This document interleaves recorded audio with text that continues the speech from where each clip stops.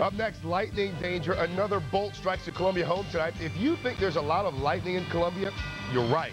Gamecock football in trouble with the NCAA. Violations, 10 of them. What USC is proposing is punishment and why that may not be enough. And when will the discovery take off? And will you be able to find Harry Potter's latest book in Columbia? Nightcast starts right now. Live from Columbia, the station you count on for local news. This is WIS News 10 Nightcast. Good evening, everyone. Welcome to Nightcast. I'm Craig Melvin. Hi, I'm Dawn D. Mercer. South Carolina, of course, is rich in history, but when it comes to race relations, some of that history is shameful. At a church in Abbeville, hundreds of people tried to move beyond the racial violence of the past. News 10's Jack Kinsey says, for one man, the gathering brought back painful memories. He lives in Philadelphia now, but Eugene Crawford can never forget growing up in Abbeville County, a place where whites would spit on a black teenager just for walking down the street. Nothing you can do to wipe it off. Mother prayed for us. We made it through, you know. Crawford's grandfather did not make it through. In 1916, a white lynch mob attacked and murdered Anthony Crawford. The killing shattered his family.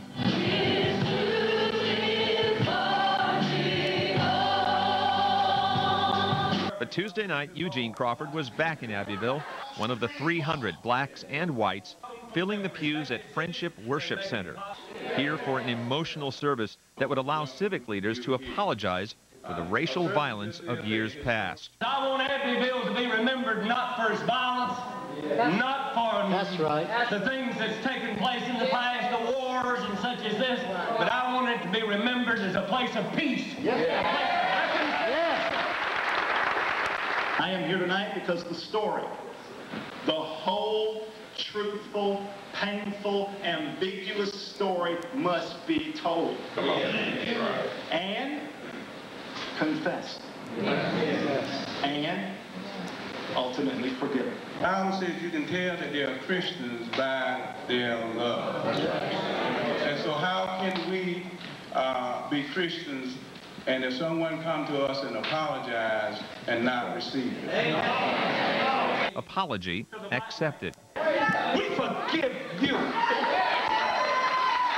for all the churches that were burned, and all the mobs that rape our women, all the mobs that burn our churches. I'm a former descendant of slaves, and I say to you today in the name of the Lord, we forgive you and we release you.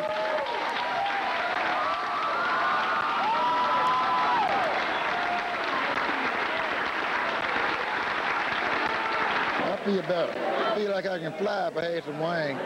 But I've been mistreated here this time when I was a young man. And what now? Well, some here say they would like to see a similar apology from the state of South Carolina. If it happens, the state could have a hard time duplicating the brotherhood created in Abbeville County. In Abbeville, Jack Kinsey, WIS News 10. And that service is actually a result of a month ago today, the U.S. Senate apologized for not passing any sort of significant anti-lynching legislation more than a century ago. So that came about a month ago. And Jack says it's very powerful down there. Yeah, Jack has covered, numerous stories over the years, for several years, and as reporters we're supposed to go and be objective and not, get emotionally involved, and he said you can't help in this kind of a service and time not to be touched through it, so I know he enjoyed that as well. All right, looking at some of these afternoon storms, they have caused some minor damage around the Midlands today. In fact, in Gaston, the winds knocked over this chicken coop.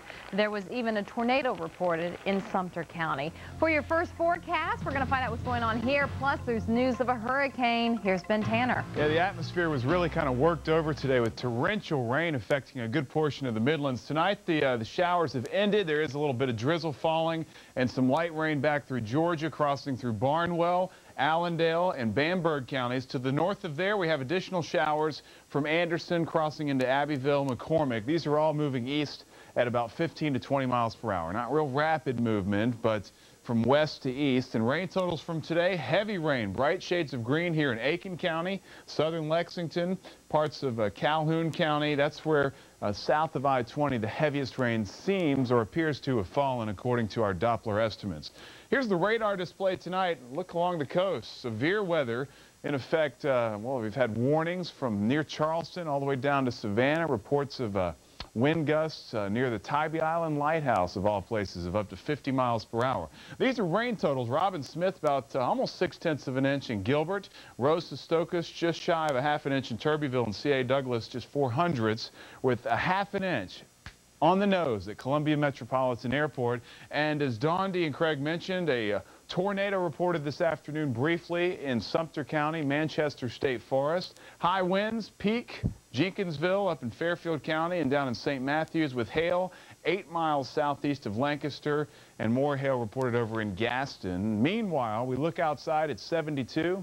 The temperatures have been steady since about 4 o'clock as the rain started, and we have low 70s from Greenville, we're at 73, to Orangeburg, all the way up to Florence and Darlington. And again, Dennis being the main instigator up to the north, and the flow around Dennis is what has developed the storms as far south as the Deep South, including South Carolina, Mississippi, and Georgia.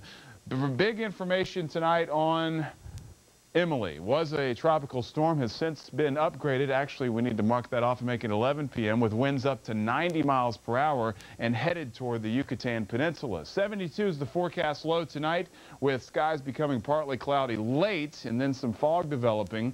90 tomorrow, with showers and storms likely. Rain chances going down in the 5-day outlook, and I'll have more on that coming up. Dondi, Craig? Thank you, Ben. During the summer months, we see plenty of pop-up storms, and with those comes lightning. Its latest target, a Columbia home this afternoon. Angie Goff is downtown Columbia with more on the need to keep an eye and ear to the sky. Angie? Well, Dondi, lightning is the nation's #2 storm killer, next to flash floods. Now, Florida has the highest number of strikes per year, but South Carolina is not far behind, and weather experts say lightning is no matter to be taken lightly. It's a serious threat that can strike even the most prepared.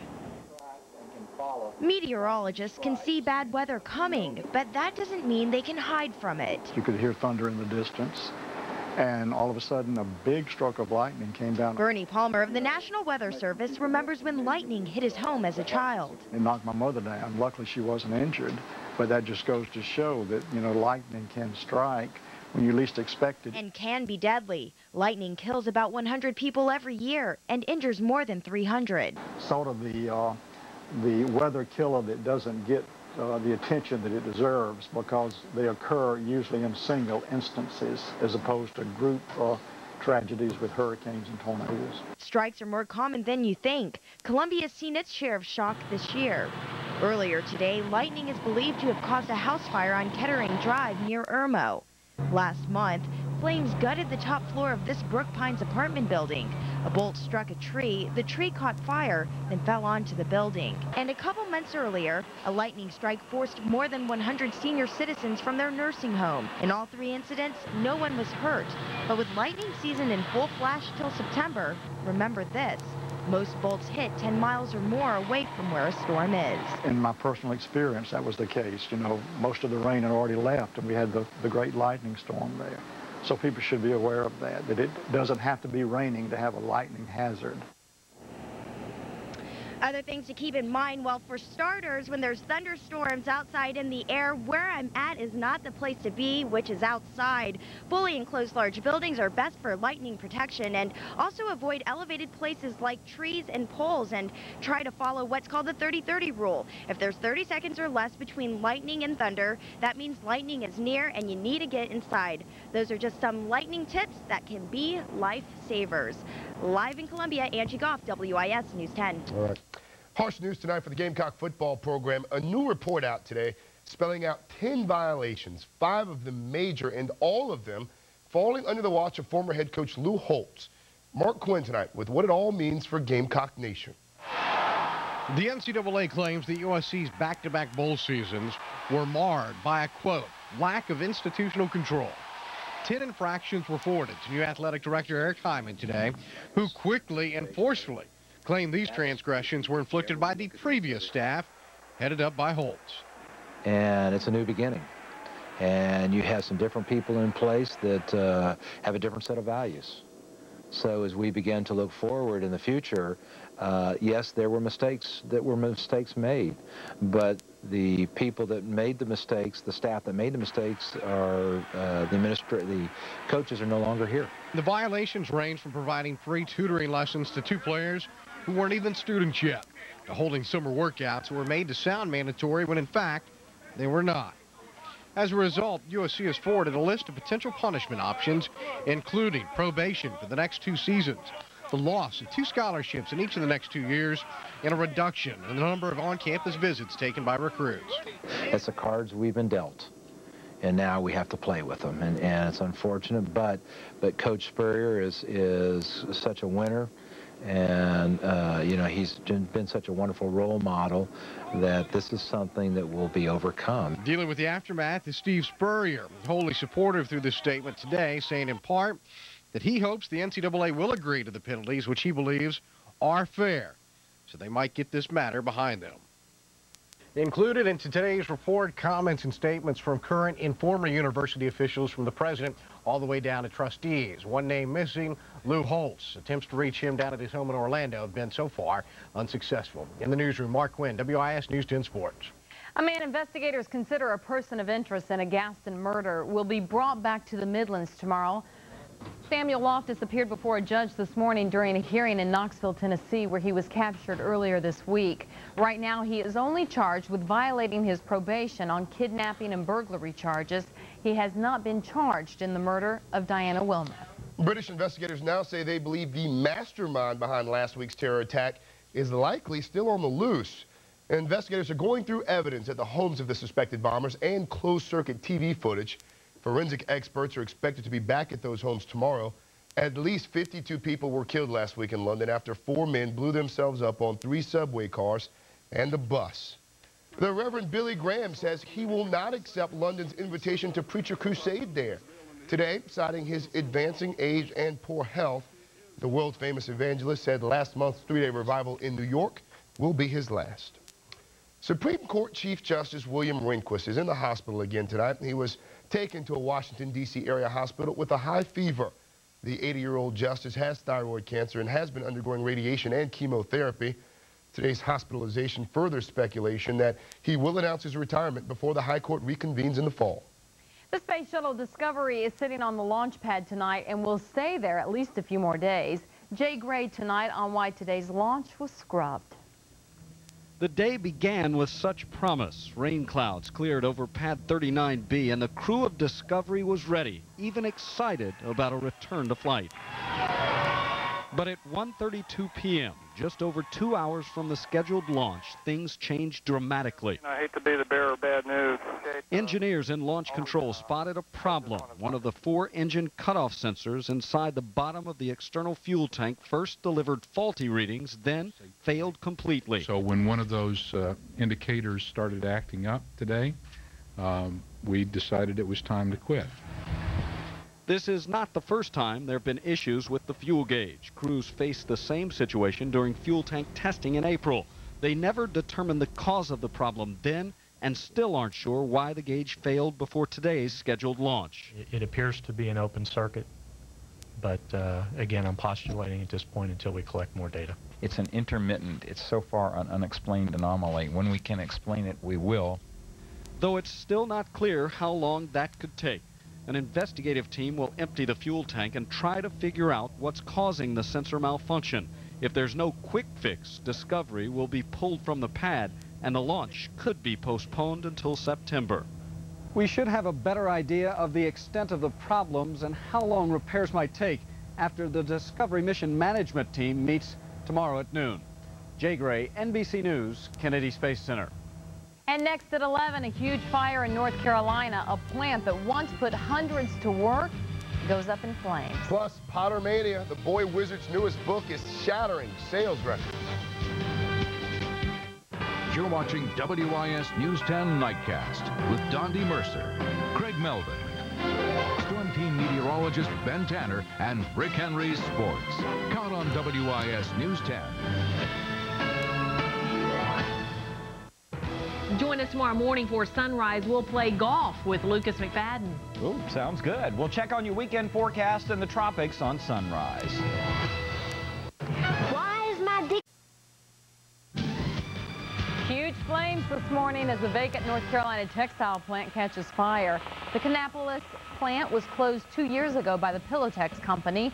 The plant was scheduled to be demolished, so firemen did not take any risks trying to put it out. But they did make sure the flames did not spread beyond that building. Sales of the new Harry Potter book have been magical so far. It has broken online sales records with 1.4 million orders on Amazon.com, making it the best new release product ever sold on the website. Here in Columbia, bookstores like the Happy Bookseller on Forest Drive are getting ready for big crowds when the book comes out late Friday night. People at the store say there is a lot of secrecy around Harry Potter and the Half-Blood Prince. When the books arrive, we are not allowed to even open the boxes for fear that a bookseller or anyone might read the content and leak out what might happen in the next Harry Potter. The books go on sale at midnight Friday night / Saturday morning. The Happy Bookseller on Forest Drive in Columbia is inviting fans to come by at 9:30 for a costume party and games. The Books A Million on Harbison will hold a costume contest a half an hour earlier. That would be starting at 9. For more Potter Mania, go to WIS-TV.com. Harry Potter, not the only series rising in popularity with young adults. Books with adult themes like sex, drugs, and alcohol are becoming bestsellers for teenagers. Tomorrow on Nightcast, Angie Goff shows some of the sexier stories hitting the shelves and why parents should know what their kids are reading. Should be a very interesting report tomorrow. We saw some pretty heavy rain in parts of the Midlands today. We've got some more chances for showers tomorrow. Ben's got your forecast up next. And we have a wind outlook right now. We'll be right back from the commercial with the weekend forecast. Stay with us.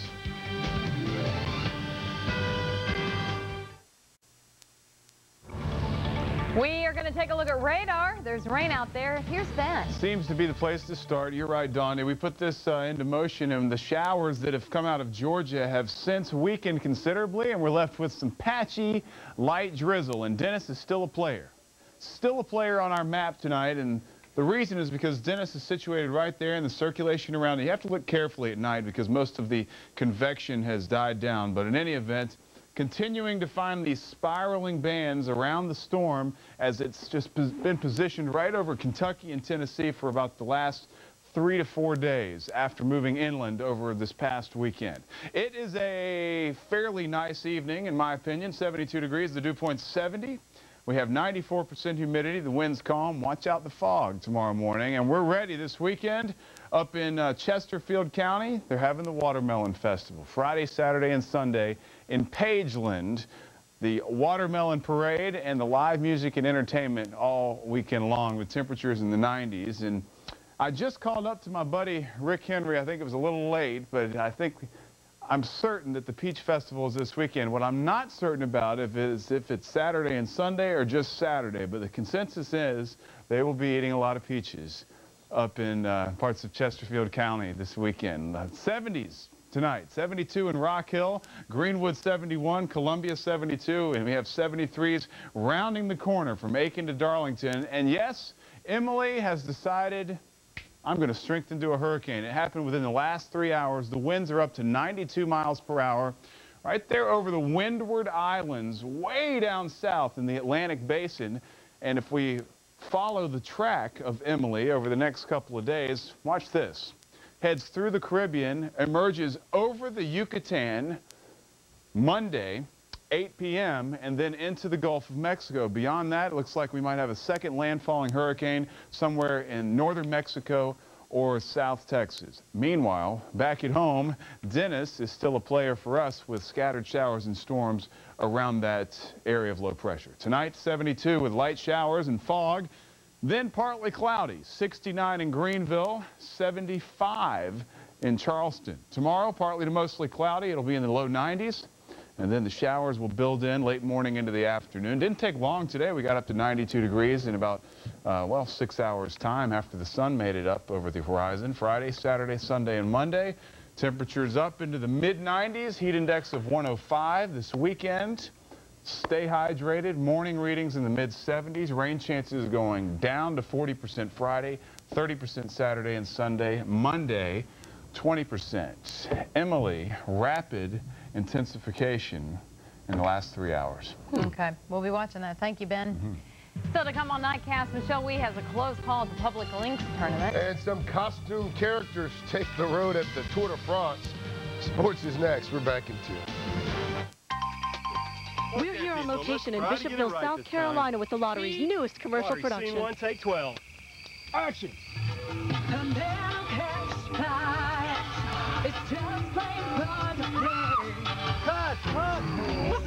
I was perfect. This is it, our big break. Follow me. Get the control room. We're going live.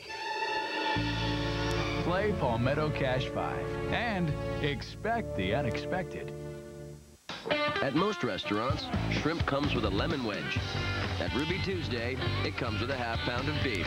The new Surf and Turf Burger, one of 30 famous burgers, only at Ruby Tuesday. So good, it's guaranteed. At Ruby Tuesday, we've got a burger that comes from the sea, but tastes like it came from heaven. The Jimmy Jack's Crab Cake Burger, one of 30 famous burgers, only at Ruby Tuesday. So good, it's guaranteed.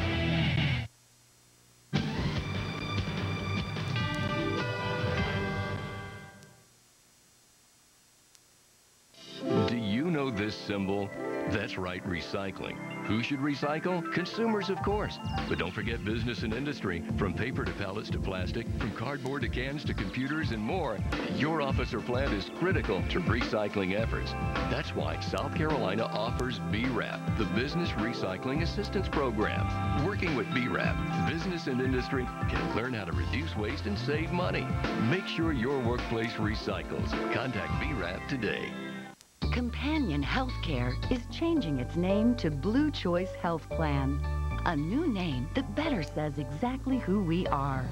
We still offer the same award-winning programs and plans that add up to greater security for you and your family. And you'll still get the same high level of customer service you've grown to expect from us. Blue Choice Health Plan. Nothing's changed but our name. We're still South Carolina's health plan. More bad news for Gamecock football. Yeah, you know, a lot of people out there can't wait until the season starts, and then we can just talk about football.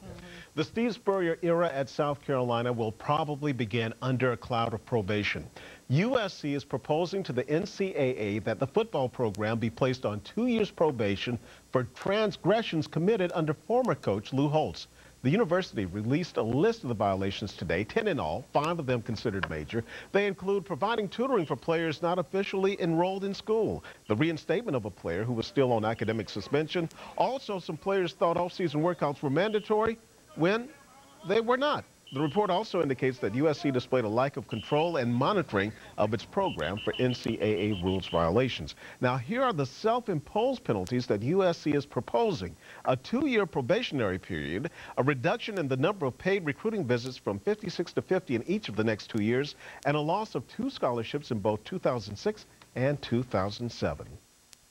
There are some steps that we'll take internally within the athletic department to ensure that the university continues to have confidence in us, and the South Carolina family, the University of South Carolina family has confidence in us. And this is something that has been unfortunate. It's taken place. We're going to learn from it, and then we're going to move forward. The NCAA's Committee on Infractions will meet in mid-August. They can either accept USC's self-imposed penalties or hand out tougher sanctions. It was the equivalent of a buzzer beater for Michelle Wee. Wee advances in the Amateur Public Links Tournament thanks to a fantastic finish. Now, this is Wee taking on Will Claxton today in match play. Wee sinks a 15-foot birdie putt on the final hole to beat Claxton 1-up. This 15-year-old high school junior is the first woman to qualify for this tournament. It was very tough out there today. I mean, he's a very good match play player. He's a very good player. And, you know, it was very tough for me. And it feels good because I grinded till the end. Things are getting a little weird at the Tour de France. A Jolly Green Devil shows for today's 11th stage. Here's another guy with horns, Texas Longhorns. In honor of Lance Armstrong, the Texan remains the overall leader. He finishes 6th today. He's right there in the middle of the pack and holds onto the yellow jersey with an advantage of 38 seconds. I want to go back to the USC football story. Does probation mean that, well, first of all, what does it mean, and does that include being excluded from bowl games? Definitely. Okay, we have to wait until the NCAA makes its ruling. The infractions committee will meet in mid-August. They can either accept the self-imposed penalties by USC, and, you know, that doesn't include no bowls. But the NCAA may say, wait a minute, we need to be a little tougher on you folks. And then, yes, they could say no bowl trips. So we'll just have to wait and see about that. And you have to wonder if they'll think it's tough enough. I mean, how likely is it that they'll accept the self-imposed penalties? Well, one thing in USC's favor, the people who committed those violations are no longer here. Lou Holtz and his staff, an administrator who provided the tutoring for the 2 players not officially enrolled in school, they're not here. So they may say, okay, those folks aren't here. They committed the violations. We'll give you some credit for that one. Gotcha. All right, Rick, thank you so much. We'll be right back. We're going to take a look at your 10-day forecast right after this. Backroads Barbecue is back. Free snouts, baby. We're putting your favorite out-of-the-way spots to the test in Backroads Barbecue. Friday at 5, 6, and 7. Ken Hudson from Jim Hudson Mitsubishi here, where we finance everybody. We've made a special arrangement with the bank to get you financed in every Mitsubishi for just $86 a month. $86 a month on every Mitsubishi model. This is not a lease, you own it. Remember, we finance everybody. So rush to Jim Hudson Mitsubishi today and get approved. Try Arby's new Market Fresh Cheesesteak Sandwich or Sirloin Steakhouse Wrap. Both are made with Arby's tender sliced sirloin steak. They'll have you saying, I'm thinking Arby's. For your auto insurance needs, see State Farm agent James Tanner in Dinsville. Chevy's proud to be the #1 selling passenger car brand in America. And we have the most dependable, longest-lasting trucks on the road. We've always broken the rules. Now we're rewriting them with the Chevy employee discount for everyone. You pay what we pay, not a cent more. We've extended the Chevy employee discount for everyone. Now get employee pricing on almost every 05 Chevy vehicle. See your Carolina Chevy dealer today. For good. Mr. Goodwrench does over 1 million hours of GM training a year. Got to keep up with the latest technology. Mind pulling up my horoscope? I feel a bad moon rising. Your GM dealer is where you'll find expertise, convenience, and competitive prices. Don't let just anyone work on your vehicle. Trust it only to a GM-trained expert using genuine GM parts. Mr. Goodwrench gets the job done right at the right price. Visit your participating Midlands GM Goodwrench dealer today. Go to goodwrench.com for the location nearest you.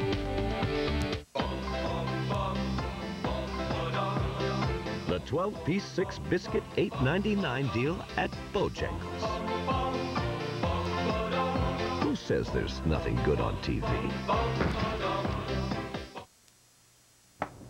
All right, 90 degrees tomorrow afternoon with scattered thunderstorms likely. We will warm up as we approach the weekend as rain chances go down, and then next week temperatures come down as rain chances go back up. And something for you to know about, Rick. Yeah, come join us tomorrow at Carrabba's in Northeast Columbia. I'll be a celebrity server. Craig will be there too. We're going to auction off this Dave Odom autographed basketball, the Steve Spurrier autographed football. It all benefits CASA. Fantastic. Have a great evening, everybody. That's the news. Good night. Millions of American families rely